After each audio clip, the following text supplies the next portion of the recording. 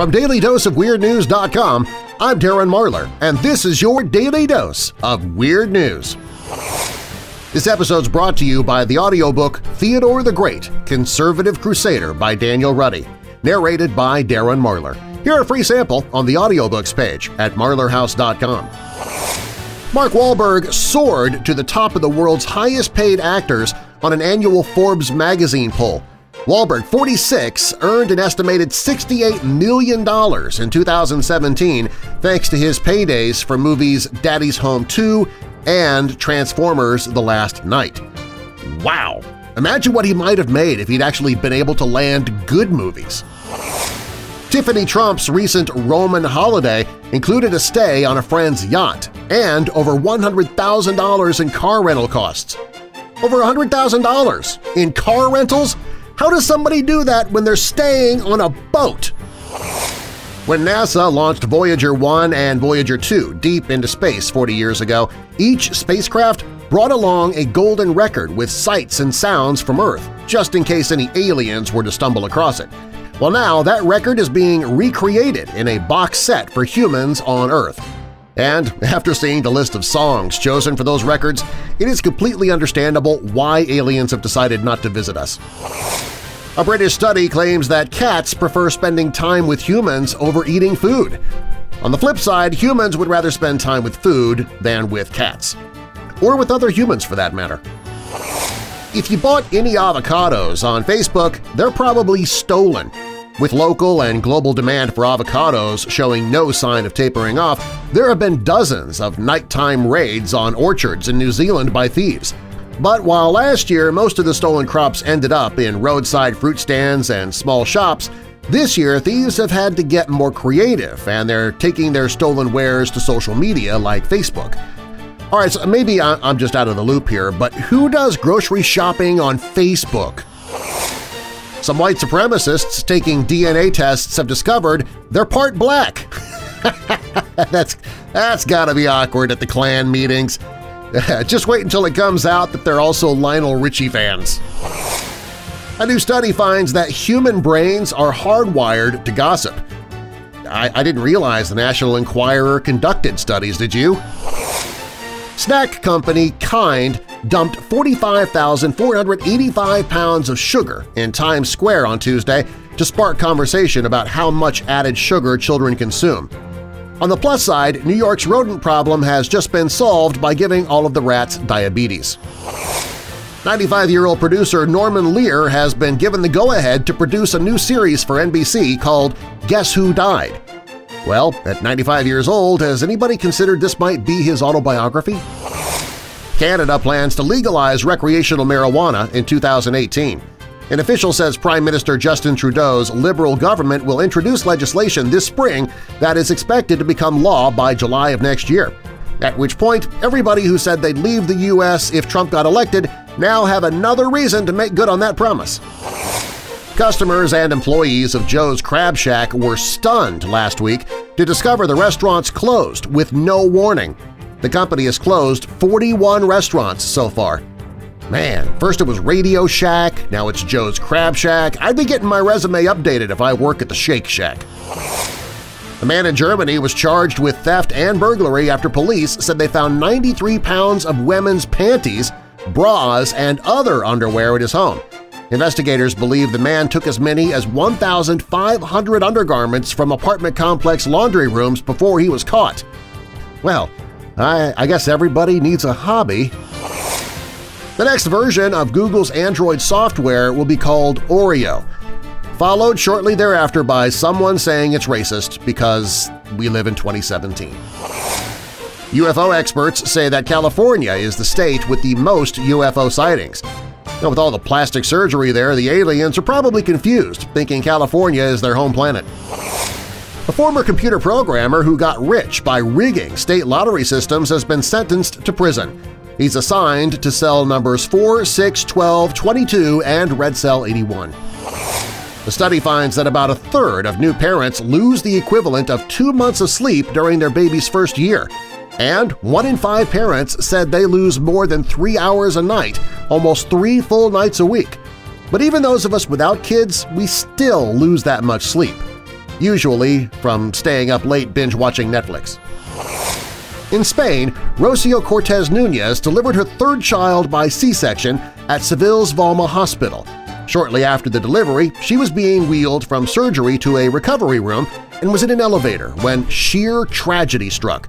Reportedly, while the doors opened and shut, the elevator didn't move. So the orderlies decided to try another elevator, but as they were moving Mrs. Núñez out and with the doors open, the elevator suddenly started going up. The exact details have not been confirmed, but reports from the BBC suggest that when the elevator started moving, part of her body was outside the elevator and part was in, and she was decapitated.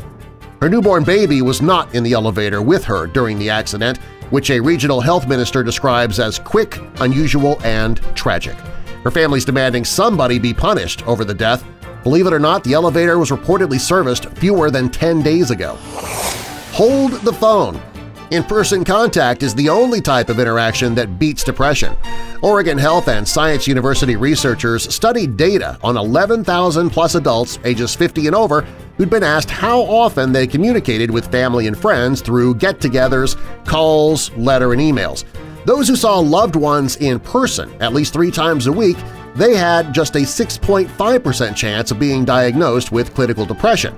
But those who got in-person contact only every few months or less had an 11.5% chance, which all seems kind of strange to me because isn't it typically dealing with your family that causes depression? They may get incredible free healthcare, not have to pay back student loans, and a pension for life, but even congressmen and congresswomen are held to the same standards as the rest of us when they break the law. Montana Representative Greg Gianforte had lost his bid to avoid being booked, photographed, and fingerprinted for assaulting a reporter the day before he was elected last May. Judge Rick West ordered Gianforte to report to the Gallatin County Detention Center to be booked for the assault charge by September 15th. Gianforte was never arrested and booked for the assault against Guardian reporter Ben Jacobs on May 24th. Prosecutors filed the assault charge later that day, and Gianforte pleaded guilty in June. However, his attorneys argued that he should not have to be photographed and fingerprinted because he was never actually arrested, but the judge shot that down. Of course, Gianforte wouldn't want anybody to have a mugshot to use against him, you know, when he runs for re-election next year. Being a nasty jerk at work pays off. A joint study at Cornell and Notre Dame universities seems to prove that the old saying, "nice guys finish last," is true, especially in the workplace. The researchers found that men who were less agreeable earned 18% more, or an extra $10,000 annually, and similar types of women averaged 5% more, or nearly $2,000 per year. Nice guys are getting the shaft, declares Cornell professor Beth A. Livingston. The problem is many managers don't realize they reward disagreeableness. You know, I wanted to show this to my boss in the hopes of him changing the way he treats me, but I don't like confrontation. Police in Germany have seized a stash of Donald Trump-shaped ecstasy pills.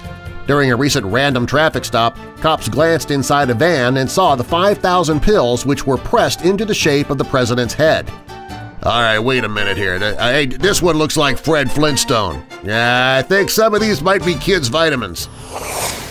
Whether it's the result of a solid economy or simply generosity, the Tooth Fairy is slipping a lot of money under pillows in exchange for baby teeth.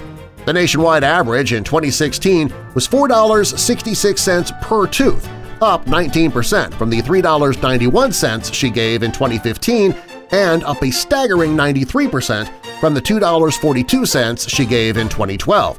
That's the word from the annual Tooth Fairy poll of 1,588 parents nationwide conducted by Delta Dental, which points to the busy fairies as a barometer of the stock market's overall direction. And I was born in the wrong decade. I only got a quarter from the Tooth Fairy for my lost molars.